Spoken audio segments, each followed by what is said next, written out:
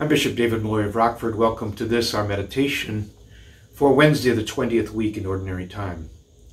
Soy el Obispo David Malloy y gracias otra vez por unirse con nosotros para esta meditación para la 20ª semana del tiempo ordinario. As always, let's begin with a prayer. In the name of the Father, and of the Son, and of the Holy Spirit. Amen. O God, who have taught the hearts of the faithful by the light of the Holy Spirit, grant that in the same Spirit we may be truly wise and ever rejoice in his consolation. Through our Lord Jesus Christ, your Son, who lives and reigns with you in the unity of the Holy Spirit, one God, forever and ever. Amen. Our reading today is from the letter of St. Paul to the Galatians. Brothers and sisters, live by the Spirit, and you will certainly not gratify the desire of the flesh. For the flesh has desires against the Spirit, and the Spirit against the flesh. These are opposed to each other, so that you may not do what you want. But if you're guided by the Spirit, you are not under the law. Now the works of the flesh are obvious: immorality, impurity, lust, idolatry, sorcery, hatreds, rivalry, jealousy, outbursts of fury, acts of selfishness, dissensions, factions, occasions of envy, drinking bouts, orgies, and the like. I warn you, as I warned you before, that those who do such things will not inherit the kingdom of God. In contrast, the fruit of the Spirit is love, joy, peace, patience, kindness, generosity, faithfulness, gentleness, self-control. Against such there is no law. Now those who belong to Christ Jesus have crucified their flesh with its passions and desires. If we live in the Spirit, let us also follow the Spirit. The word of the Lord. Thanks be to God. In this reading from the letter of St. Paul to the Galatians, we've just been given, rather famously, a pair of lists from St. Paul.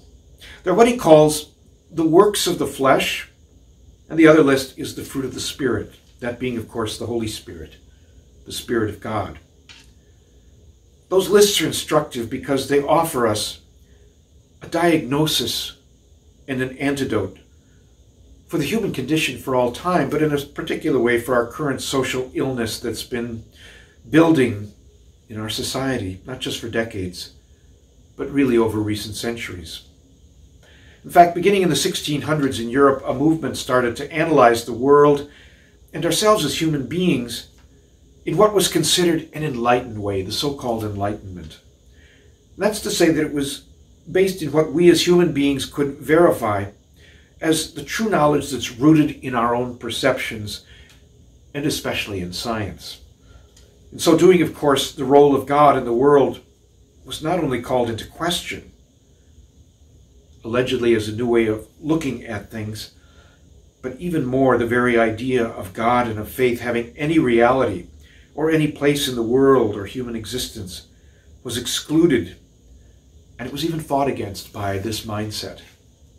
What was first justified as a way of understanding the world in a pure way, not reliant on myths or stories of God, perhaps as fanciful as the Greek mythology, it became a centuries-long struggle between faith and acceptance that this world didn't come from nowhere, that man is not simply an accident floating in space, or on the other hand, the argument that man is the highest power and the measure of all things, that man is the one who decides what is good and what is evil.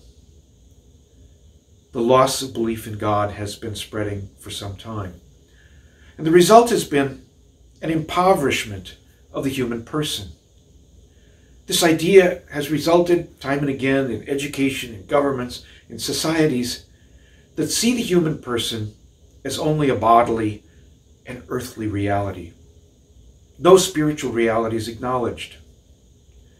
And we're now told that faith and religion is not only not needed or based in truth, but it's in fact a source of evil, a source of bigotry, a source of division among us. St. Paul's letter to the Galatians shows us that This idea of the Enlightenment in some ways really isn't new at all. It goes back to his time as well, and in fact, the idea even goes back further to Adam and Eve and original sin, where that grasping at the fruit of the tree of the knowledge of good and evil was an effort, a human effort, to take control from God himself.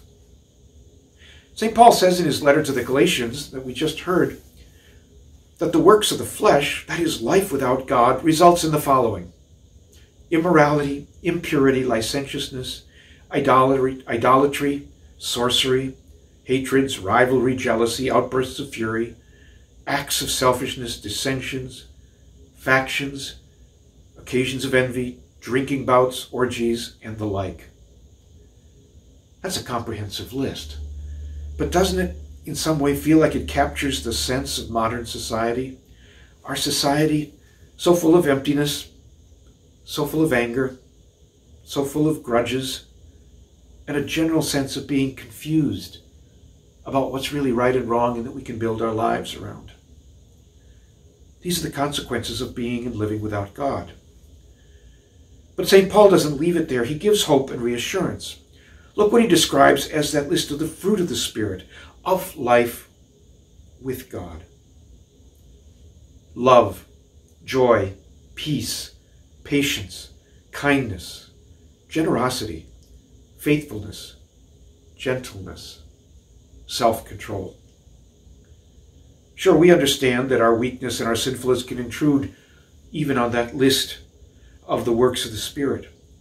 But don't we more deeply recognize that that list is a description of the life we were made for, of the life that deep down we all desire? There is so much division. There is so much anger these days. But why is not a mystery. It's because so many have been trying to live without God. And the reality is we need God. We need the Spirit of God in our souls. We are empty without him. But with God, we are happier in this life, and we're happier getting ready for the world to come.